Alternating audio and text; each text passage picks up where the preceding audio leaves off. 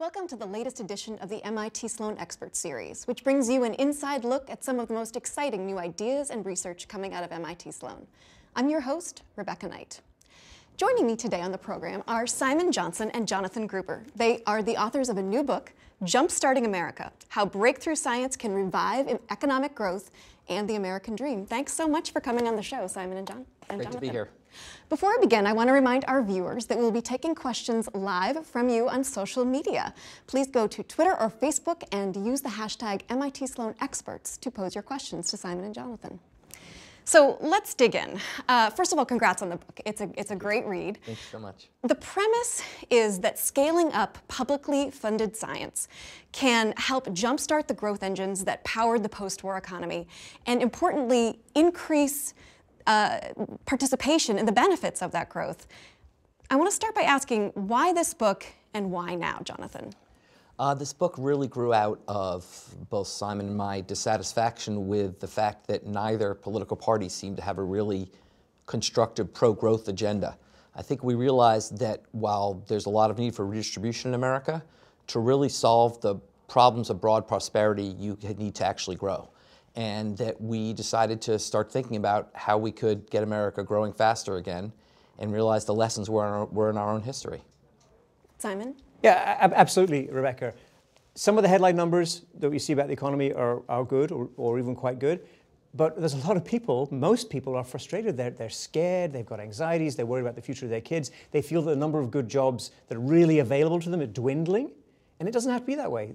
It wasn't this way in the past in the US, and we're absolutely able, if we make the right kind of investments, to find a better path with more good jobs and higher growth, and spread that across all parts of the country. So, Simon, let's delve a bit into the history of science and technology funding in the United States. Talk a little bit, paint the picture for our viewers about what led up to America's leadership in this area, the events that led up to that. America's obviously been an innovative economy since the very beginning. However, in the 19th century, it was primarily an engineering economy. It wasn't very much into science. The leading places for scientific invention in the early 20th century even were Germany, France, and the UK. This changed primarily in World War II because top American scientists and political leaders realized that science had very practical military applications, and they were afraid that the US was going to fall behind and that Germany, frankly, was going to take over the world, potentially. So there were big investments that came out of that, an enormous push, completely bipartisan, absolutely no difference between Republicans and Democrats on this for decades.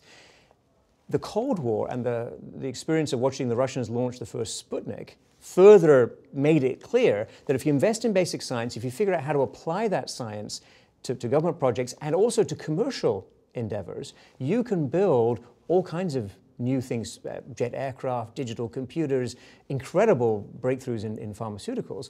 That really drove the US economy in the 50s and 60s, and then we ran out of steam. And for reasons we go into in the book, there was a loss of political will, there was a loss of economic impetus there, and the point of writing the book is saying, hey, we can go back to something like what we had before, of course applied to the modern context. Right, so Jonathan, Simon has really painted this picture of how this investment really powered this economic growth. So what did happen? What went wrong? What went wrong was really three things. First of all, I think quite frankly, it was the fact that we got overconfident. Scientists got overconfident to the point of thinking we would have a nuclear pen. And we didn't really pay enough attention to the downsides of things like radiation poisoning and DDT, as Rachel Carson pointed out in her famous book, Silent Spring. The second thing that went wrong is the politicians and the scientists started disagreeing. We all had a common enemy, be it Germany or the Russian space program, we could all agree. But then the politicians started to want to do stuff that wasn't scientifically sensible, like a supersonic jet aircraft. The scientists said no, and the politicians got mad. And as we say in the book, when you speak truth to power, power will cut your funding. And that's what happened. And the third thing was we started getting to budget pressures. The Vietnam War, the expansion of the Great Society, and then eventually leading to the anti-tax revolution under Reagan, and even post the Great Recession under Obama and now Trump, there's been a massive decline. So the share of GDP that goes to publicly financed R&D peaked at 2% of our entire economy in 1964, by far the highest in the world. We're down to 0.7%. About 10th in the world. And so we now have such a decrease in federally financed R&D. Why can't the private sector pick up the slack? Well, the key point you have to understand, the private sector has to lead. The private sector has to be the engine of growth. But the private sector companies are interested in innovation and invention to the extent it increases their own bottom line. The problem is real scientific breakthroughs have huge spillovers. They benefit many parties. And the problem is the private sector isn't interested in investing in inventions that have spillovers.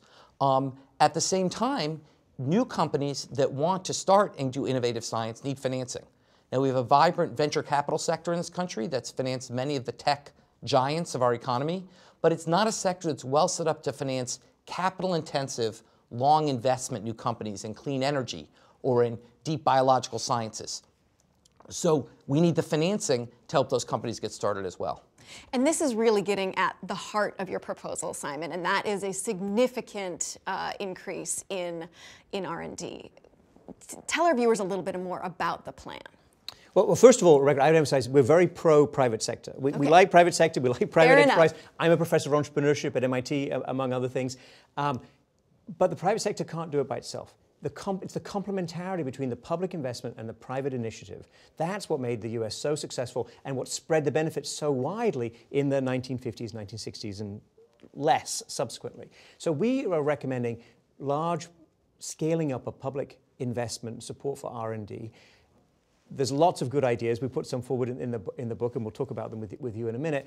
We want the book to actually start a conversation about areas of science that could benefit from public investment and where you would have these kinds of spillover effects. But we would do caution not to just put the money into the existing most intense hubs like around MIT or around Stanford, for example. These places are already very crowded. These places have a lot of congestion. There are many other parts of the United States that would do really well as tech hubs. In fact, we think they're almost there, many of them. We have a list of 102 potential tech hubs in our book. And while we're making these investments and we're being strategic and thinking about the geographic advantages of the US in this sense, let's also think about ways to structure those public investments so there's an upside, like the rise in real estate prices when you build a new tech hub. Let's get some of that revenue to come back, not necessarily to the government, actually to the people, to the individuals. So you get a cash dividend, we call that an innovation dividend, a upside participation in the next tech boom. Wouldn't that be interesting and somewhat... And a way for Americans to share in the spoils of this investment. Yes, absolutely. Look, in the 1940s, there was enormous promise of science. People thought they would gain in many ways, like free electricity, for example, was dangled out by the nuclear power industry. That hasn't happened. Instead, what have we got is the loss of a lot of good middle-class jobs from the advent of computers, for example. It doesn't have to be that way. If you push hard on science and technology, you develop whole new industries. Those industries create jobs. Those are good jobs. The satellite industry, for example, which we built in this country, okay, in reaction to the crazy Russian threat, in part, yes, but also because it was good science and because there were a lot of constructive ways to apply that. That is a very good, solid employer. And we have a lion's share of satellite industry jobs in the world because we were first to that technology. Let's be first again and again and again. But that's only going to happen at this point with a scaled up public investment. And I want to talk a little bit about your ideas for selecting new hubs and more of that. But I want to go to Jonathan and talk a little bit about these compelling examples in your book, where you show what can happen with an increase in public investment. One of the most compelling ones is the Human Genome Project. Yeah, I think a lot of people's reaction is, well, that was then, this is now. But actually, we have a very modern example in the book, which is that in 1975, two scientists won the Nobel Prize for discovering a way to map the human genome to basically understand the genetic structure and actually open the promise of using insights about the genetic structure to treat disease. Fast forward to the mid-1980s, one of those scientists wanted to actually propose to map the human genome, to literally say what is the biological construction of our whole body. But there's no money in it, so the private sector wouldn't finance it. This is a Nobel Prize winner who'd started a successful company who wanted $10 million, couldn't raise it. Fortunately, the government set up the Human Genome Project to do exactly that, a 15-year project for $3 billion to map the human genome. Not a profitable enterprise, just a knowledge creation. Finished 2 years ahead of schedule. Fast forward to today. Today in the US, we have a genomics industry that has generated $1 trillion in economic output, which has paid in 1 year alone, pays twice as much in taxes as we actually paid to set up the Human Genome Project. This is the kind of success story we can have in America if we actually take the leadership role that Simon spoke about. And the human genome is obviously one of the most prominent examples, but there are other ones too. iRobot, Yeah, a really fun example for us. Once again, we think military R&D, we think waste. Those of us who grew up in the Reagan years think about $400 hammers being paid for by the Defense Department. But military R&D can be very productive. One of our colleagues, John Van Reenen, has written an excellent paper showing that more military R&D leads to more jobs and more growth. And we have a great example in our book, which was a company called iRobot, which had a military contract to build a minesweeper, an automated minesweeper. They did it and realized, gee, this might make a pretty good vacuum. Thus the Roomba. The Roomba, which now it controls 20% of the entire world vacuum market, was created out of a military application. There's now 1,000 jobs in America created by the fact that iRobot is producing the Roomba. I want to go back to something you were talking about earlier, Simon, and that is that these parts of the country that really need a jump start. So what in your book, you lay out a plan for how we could potentially give them a jump start. Can you talk a little bit about that? Yeah, so I want to be very clear that there's nothing of charity in this. It's strategic, and it's thinking, okay, what are the advantages that the US has? Great, deep technical talent. What are the somewhat slight disadvantages? Well, a lot of that talent is concentrated in a few places. It's very expensive to live in those places. It takes a long time to get to work. There's enormous other congestion costs. And if you were to propose scaling up Boston, for example, well, there's a lot of people stuck in traffic jams right now who wouldn't be so happy about that. But we have a lot of technical talent. We have really good living conditions. We have a lot of population in other places. And so what we do in the book, and we have a website where people can explore this for themselves, is we show you the various characteristics of cities in the east, near the East Coast, in the Midwest, but also further west, and a lot of great opportunity in the South, for example. And we suggest that if you look at population, if you look at technical talent, if you look at the amount of innovation going on right now, if you link these places to universities in particular, there's great undergraduate science universities in almost every part of the country, you do have all the elements for a hub, but you haven't yet reached critical mass. You don't quite have enough for people to say, yes, this is the place where we're going to move, this is the place where we're going to have the next wave of breakthrough innovation. That's where the public investment comes in. And that's why we propose actually run a competition. Let's do an Amazon-type competition, remember the Amazon HQ2 competition, but not trying to get the biggest tax breaks. On the contrary, trying to get the biggest co-investment, smartest co-investment from local and state government with the agreement of their communities, including with affordable housing, including with the right kind of investment in schools, and including with an upside that can come back to all Americans as an innovation dividend. Let's run that competition and really tap into this technical talent that we have all across the country. And this, you say, will address the fundamental problem of rising inequality in this country. Well, we have rising inequality along many dimensions. There's been an enormous attention to rising inequality along the income dimension. I think less attention has been paid to rising geographic inequality, which is that essentially there's a small set of superstar cities that are pulling away from the rest of the country. So the top 10 highest earning cities in America have earnings which are 60% higher than the average city in America. They also have house prices which are 300% higher than the average city in America. These places are pulling away, but people can't take advantage of those opportunities because they can't afford to move there, partly due to geographic constraints. I mean, Boston, we have an ocean on one side, partly due to housing rules where people live there don't want to build that much housing. Palo Alto, they like their low-slung single-family houses that are worth $5 million. They don't want to change that. The answer is not to try to keep shoving people into these cities, which is unsuccessful. The answer is to recognize there are enormous opportunities around the country, and we identify them in the book. We have a suggested list, not just suggested list, it's one set of criteria, of 102 places that basically could meet the criteria for being the tech hubs of tomorrow. But they're not going to get there by themselves. Look, did anyone honestly think Amazon was going to choose anywhere other than one of these big cities on the coast? No, because they are the current modern tech hubs. But if the government said we are committed to creating these technology hubs in partnership with universities and the private sector, just like we did in the wake of World War II, then that could mean these new places can grow. This is great. This is actually a great time also to talk to another expert, to bring in another expert. The MIT Sloan Expert Series recently sat down with Erik Brynjolfsson, another professor here at MIT Sloan and the co-author of The Second Machine Age. Here is what he had to say about how America can regain its innovation mojo. There is a secret to economic growth, and Bob Solow here at MIT helped discover that, and that is technological innovation. Some of the really big investments in what economists call general purpose technologies that affect many, many different industries often don't have adequate incentives from the private sector for innovation. And so Economics 101, basic textbook economics, says that there's a role for government to make those kinds of investments. That's something that America understood better than probably any other country on the planet, especially in the years during and after World War II, when so many of the wonderful inventions that we have today were first developed.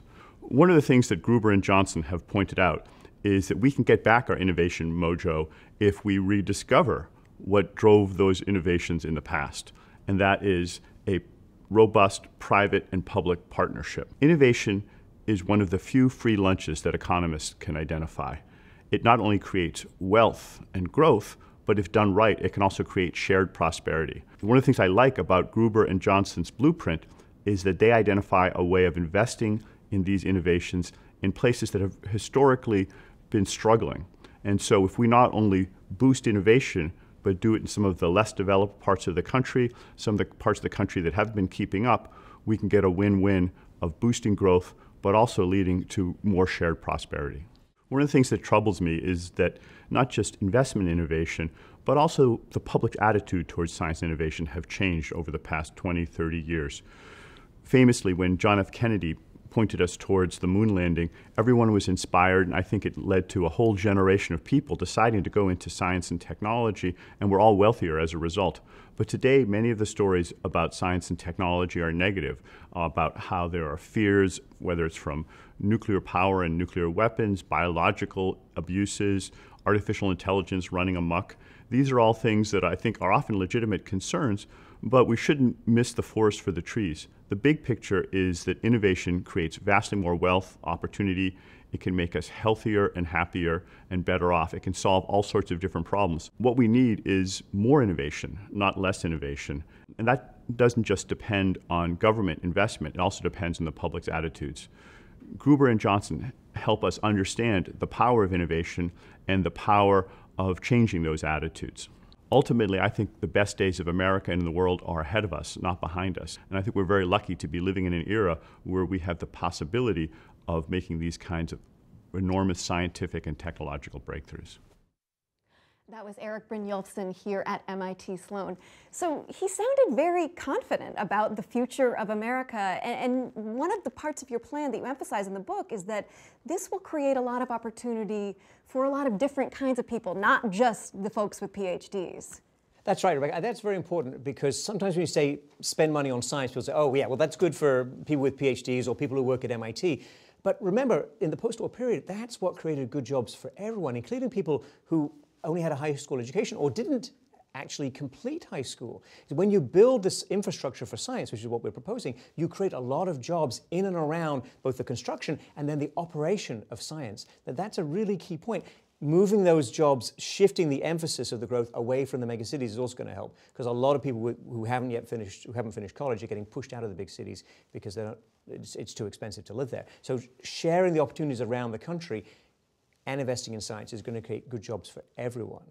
And sharing the wealth in cities that are not the superstar megacities. There's a very interesting example in your book. It's a city you would not necessarily think of when you're talking about scientific innovation. Can you tell us a little bit about? Sure. So I'll ask a question. We'll let the viewers see if they can get this. So the question is, what city in America is the home of the world home of the computer microsimulation industry and has one of the largest universities in America? I'll pause there. If you didn't guess it, you're not alone. Only one person of the roughly 300 I've asked have guessed it, and it's Orlando, Florida. How Orlando, Florida? Orlando, Florida, because Orlando, Florida had, through a political favor, a Navy base. What do you do with a landlocked Navy base? You do training, and one of the forms of training was battle simulation training. The University of Central Florida had an innovative president who bought 1,000 acres below the university, got the Navy to move their computer simulation center below the university and set up a research park around it. Today, that Central Florida Research Park has 10,000 employees, and that area, 45 minutes east of Disney World, it's not Disney World, East Orange County, has created 100,000 jobs in and around these industries over the last 30 years. That is a great example of what we can accomplish with partnerships between the government, universities, and the private sector. All right, so we're now going to turn to social media and answer some questions that we've been getting from Facebook and Twitter. So here is one. Where exactly should we invest our public dollars with a view to generating new technologies that will create good jobs? Good question. So basically, one important statement, we don't claim to have all the answers in this book. Indeed, we think in many ways, we raise more questions than answers. We want to get people talking about these issues. In the book, we suggest some areas, but we don't claim to be authoritative. We suggest some important areas. A great area is synthetic biology. This is essentially creating the lab, things that are created biologically in nature. A great success story is an artificial treatment for malaria, which has saved millions of lives. We have companies now that are making plastic bottles out of algae, so they decompose in a week instead of 10,000 years. We have all sorts of examples. We talk about hydrogen-powered cars. We talk about exploring the deep sea. In every one of these examples, these are ideas that came out of American government-led investment, where now the rest of the world has surpassed us because our investment's fallen off. Other countries are doing this. Other countries have learned this lesson. Other countries have read our history. Other countries are setting up research parks and research hubs where they are taking those next steps. Indeed, probably the most successful story of American R&D over the last 40 years has been medical R&D. We are now, the New England Journal, I believe, or JAMA, projects that within 20 years, China will have the leadership in medical R&D in the world. That is ridiculous. Our NIH has created modern medicine. We should continue to put that money in. Another one. What are your thoughts on the Green New Deal?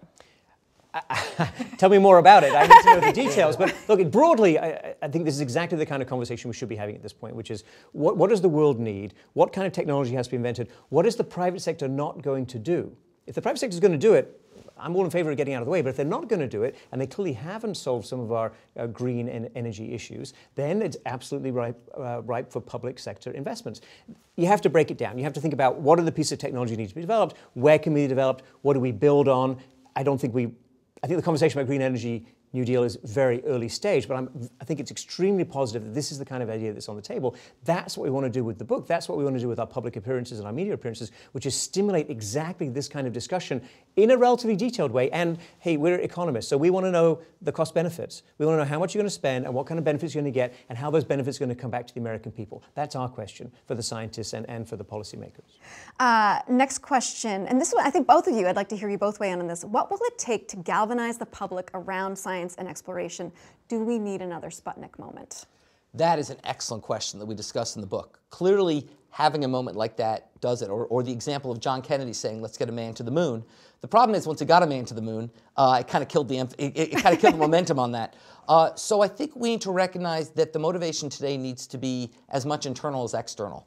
It does need to be external. We need to be motivated by the fact that we're losing our science leadership in the world, but that's vague. That's not a Sputnik. That's vague. I think the problems are internal. We need to recognize that we're dividing as a country. You can see it politically, you can see it economically, and the answer is not to just tax the rich and give to the poor, whatever your feelings are about that. The answer is to grow as an economy in an inclusive and broadly spread way. And the way to do that is to recognize that only happens through productivity increases, through being more productive as a society. And productivity comes from science and comes from research and development. And it comes from science leadership. As Simon mentioned, because we were first to satellites, we now have more than half the satellite jobs in the world. Because we led in genomics, we now have most of the genomics jobs in the world. We need to lead on those next frontiers, and that's how we will get people excited. And the last point that Simon mentioned as well, we need a proposal that feels inclusive. Not, oh, some eggheads at MIT want to do more research, but, oh, we want to do research in a way which can bring back areas which have the preconditions for success but haven't thrived, and which shares the benefits with all Americans. I mean, one of the things that you had talked about in your book is that there was a point in time where so many Americans felt that science was good for them, and that has fallen away. Yes, I think science in those early days, 1940s, 1950s, was relatively uncomplicated.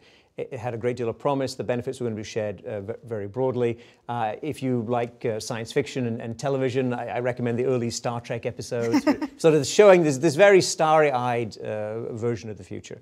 It's not, obviously the world is more complicated, and science has unintended consequences, and you've got to be careful about the sort of investments you make. We've learned that, for example, with regard to pesticides industry, but also the nuclear industry. However, that doesn't mean you shouldn't invest. On the contrary, you should invest, and you should invest and think about the risks and think about the issues and make that part of the agenda and part of the conversation with the public. I think everyone in the United States is pro-science, and everyone wants more science, but they want to understand it. They want to be involved. They want to think about the consequences. They want a conversation. They don't want to be talked down to about the science. And I think our book is helpful, and it should be helpful, and seen as helpful in that way, because we want to turn those scientific investments into jobs that really help everyone.